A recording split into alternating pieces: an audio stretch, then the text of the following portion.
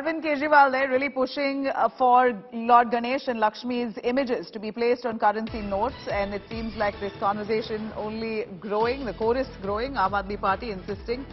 Delhi Deputy Chief Minister Manish Sisodia also tweeting, putting a picture of Ma Lakshmi and Lord Ganesha along with Mahatma Gandhi on the currency of India, saying that it will prove to be auspicious for the whole country.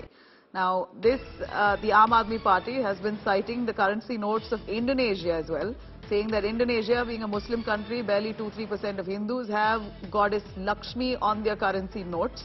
This, to happen in India, might just bring prosperity and will benefit the country. This is what Aam Aadmi Party has been saying as it pushes for Lord Lakshmi and Lord Ganesha's pictures, their photo to be put on Indian currency notes. Manish Sisodia also now putting out the same tweet asking for asking for Lord Ganesh and Lord Lakshmi's images to be put on currency notes, saying that this will bring prosperity to the whole country and it will be auspicious, and says that on one side you can put Mahatma Gandhi's image, on the other side you put Lord Ganesh and Lord Lakshmi's image on the currency of India. This will prove to be auspicious for the whole country.